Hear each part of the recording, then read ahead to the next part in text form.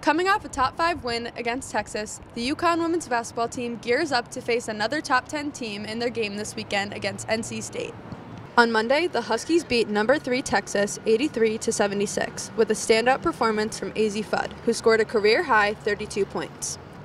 The team hopes that AZ can sustain this energy in the Huskies' upcoming game against Elite 8 foe NC State.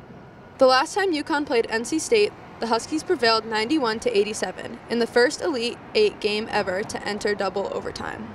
Although playing 2 high-intensity games back-to-back is daunting, Nika Mühl assures that the energy has remained high all week long. Now we have a whole week in between such big games, so everybody's anticipating, everybody's excited.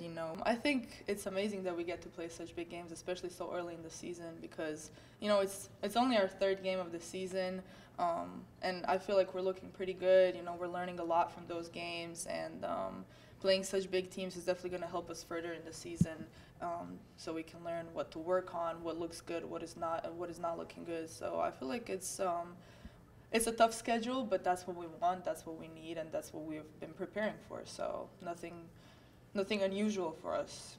We're excited. Coach Auriemma echoed this message as well. I like it.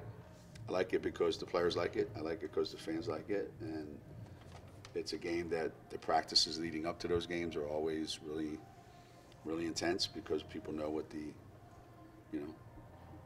ramifications are. So it's a good thing.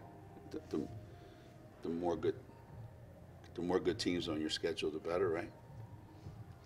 Wish they could be spread out a little more, but they're not. But teams in our league keep winning.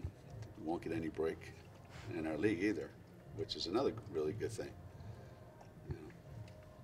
It's probably the way it's supposed to be. Stay tuned to watch this top-ranked showdown at 1 p.m. on Sunday at the XL Center. From the Worth Family Basketball Champion Center, I'm Amanda Amaral, UCTV Sports.